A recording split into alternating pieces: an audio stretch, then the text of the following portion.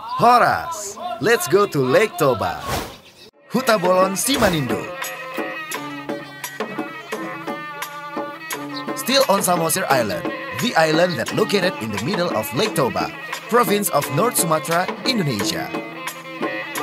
We are going around at Huta Bolon Museum. Actually, Huta Bolon Museum is a traditional Batak house. This museum is a heritage from Raja Sidauruk.